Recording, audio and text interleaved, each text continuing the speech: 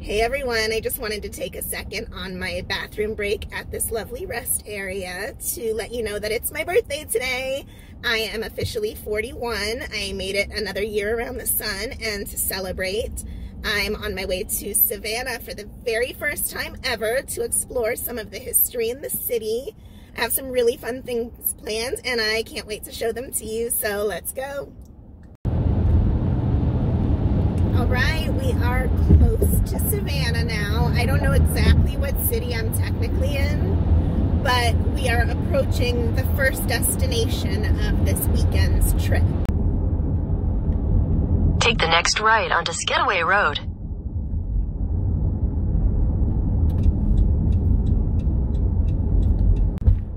I'm just going to give you guys the disclaimer now that you're going to be hearing a lot of gushing about trees for the next couple of days. A lot. Oh, we're here.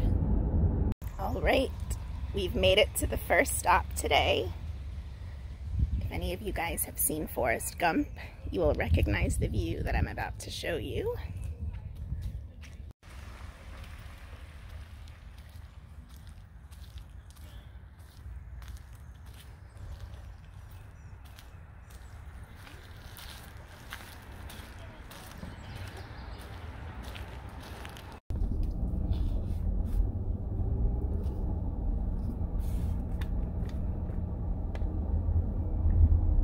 I can't tell you how long I've wanted to see this view right here.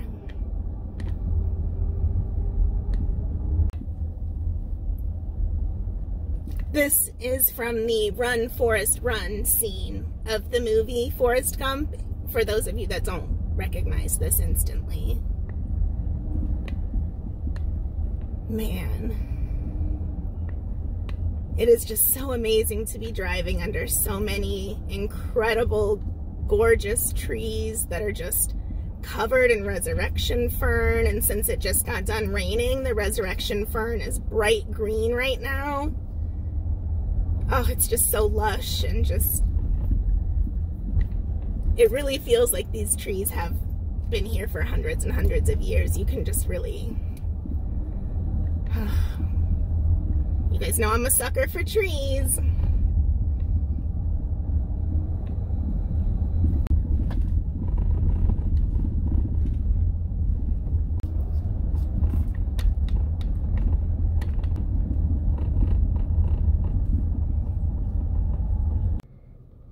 Alright, so I'm going to take a look here at this map. You can see it's got a lot of history, and then she said the trail map is here as well. So, looks like this is where we drove in and parked. And then the museum and picnic areas in front of me. The plantation house must be where we got the tickets when we first entered. Alright, so I want to try to do this whole area. I heard that the Tabby ruins and that the grave site is pretty cool. It's got a little bit about each of the points of interest.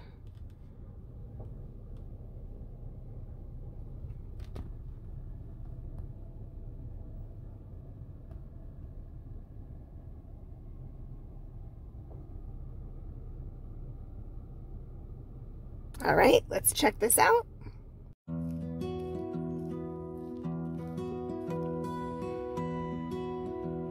I decided to start my hike off over by the gift shop and take that route to the Tabby ruins first.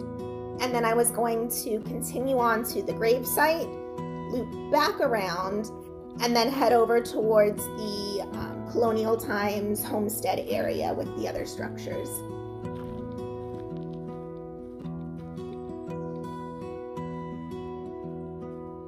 I was so relieved it had stopped raining by now, and everything was so lush and green from the recent rains.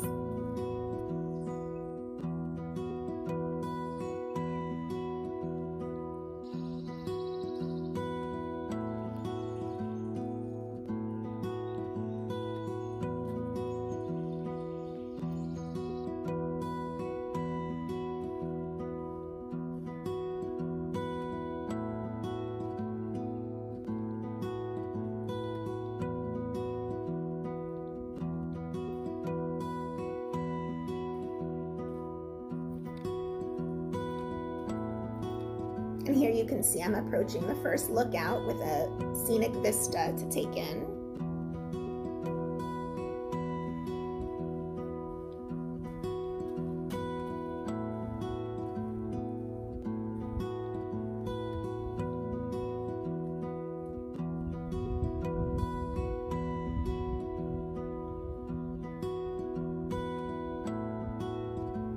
It really was a beautiful trail the whole way through, and not very crowded at all since it was during the week.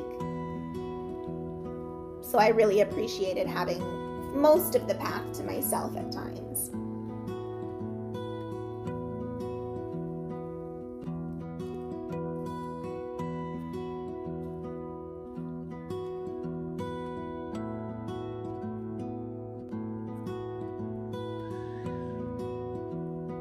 I really thought this park did a great job of having tons of signage and postings and audio supplemental materials to kind of give you a real thorough background and history of the place. And it really made you envision and visualize how life would have been back then, at least me anyway.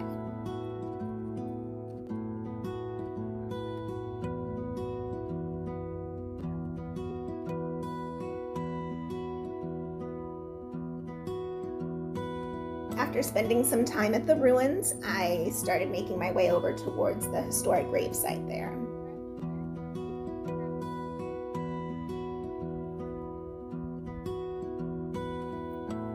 But with plenty of stops to appreciate the views, of course.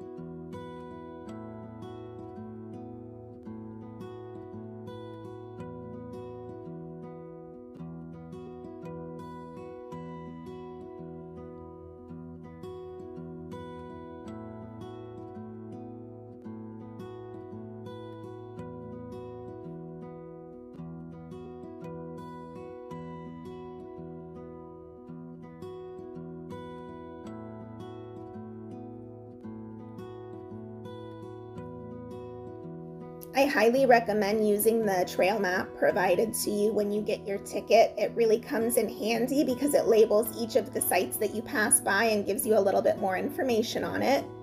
These are the final 3 landmarks that we're getting ready to explore now.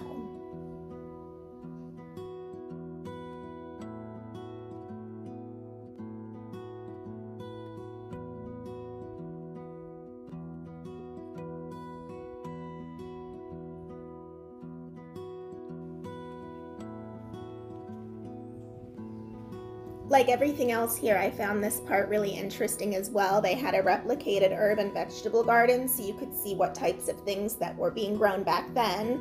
And it really wasn't all that different from what you would expect in a garden nowadays.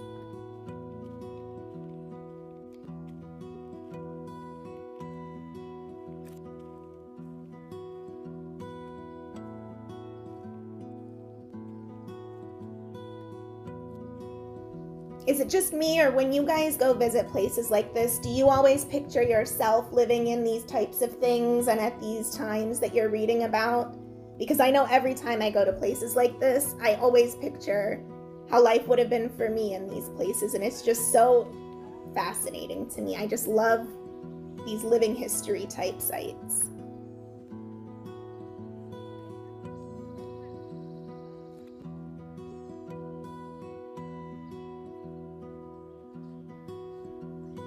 Here we're exploring what the colonial village would have been like, with the blacksmith, all of the different types of buildings and things they used for cooking and living.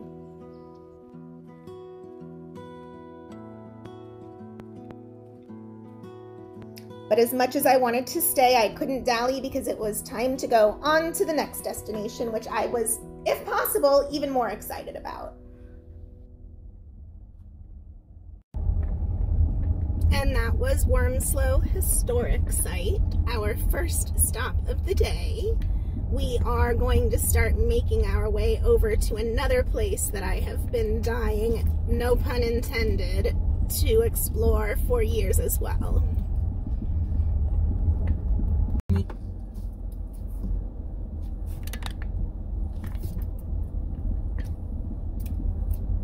Turn left onto Skidaway Road.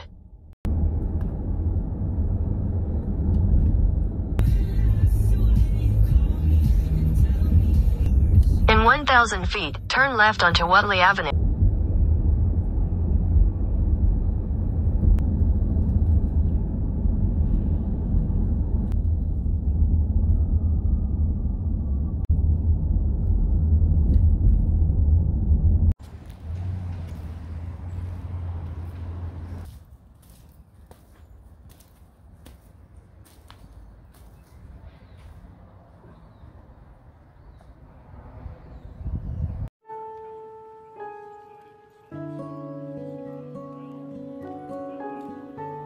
Bonaventure Cemetery is probably one of the most famous places to visit in Savannah. It's certainly the most well-known cemetery there.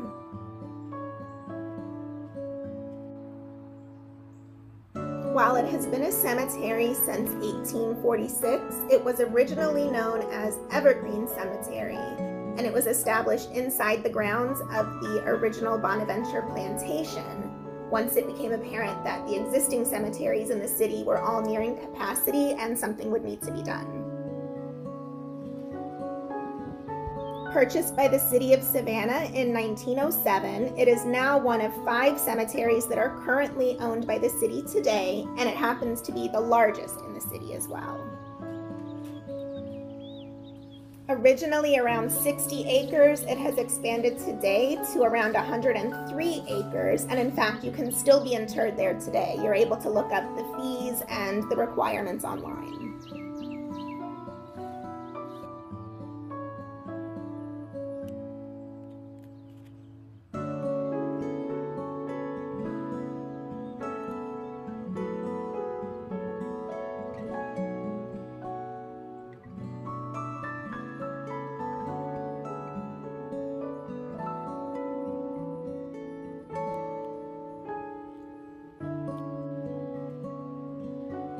This is the section of the cemetery known as the Jewish Circle, and also has the Holocaust Memorial.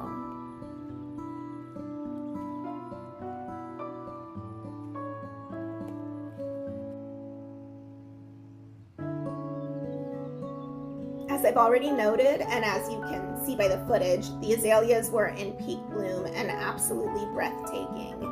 In fact, that's actually why I timed my first visit to Savannah to be for my birthday trip, because I had read that peak azalea blooms were anywhere between early March to mid to end of April, although everything I read said that mid-March is typically the best time to visit to see the azaleas, and Bonaventure Cemetery is known for their tons and tons and tons of blooms, and it was just, I mean, the footage just doesn't do it justice. It was absolutely incredible.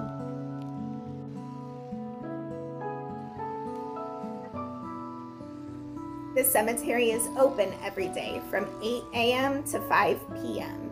You are not allowed to be in there after dark, but there is no charge for admission anytime, so you're able to go any day that you'd like.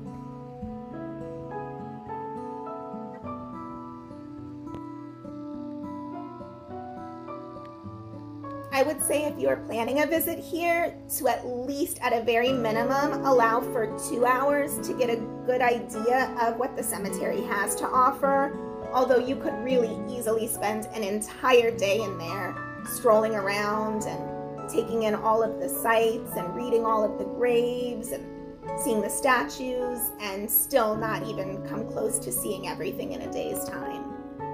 Personally, I plan to go back and devote an entire day from open to close there for my next visit, because I just couldn't get enough of it.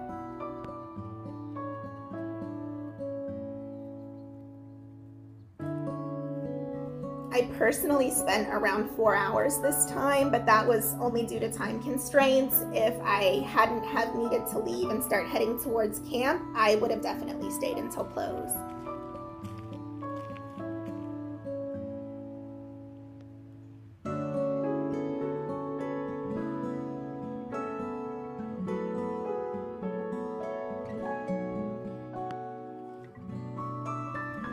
And here we are approaching the grave of little Gracie Watson, which is one of the most well-known grave sites in the cemetery.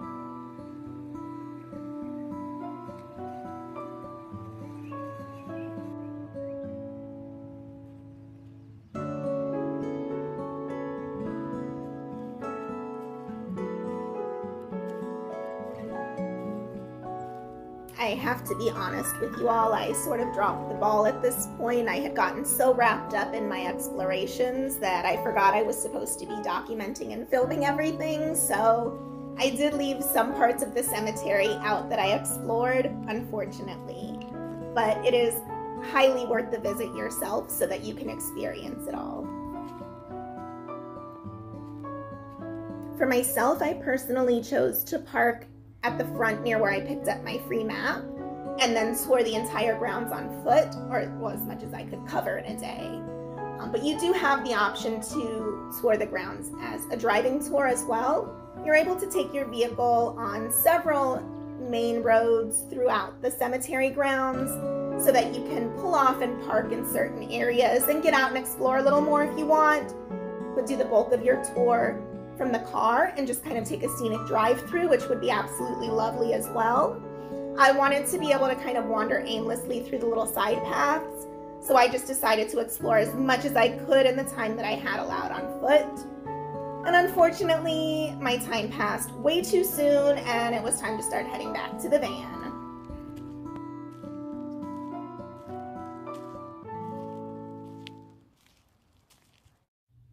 Unfortunately, all too soon, my first day in Savannah was over and I was checking into my first night at camp, which you will be seeing in a future video as well. I can't wait to show you the rest of my Savannah tour, where I will be exploring all over the historic downtown part of the city on foot and by trolley. And as always, I want to thank you so much for watching. If you're not already, I would love it if you would subscribe so you don't miss any of my future adventures, and I will see you next time. Bye.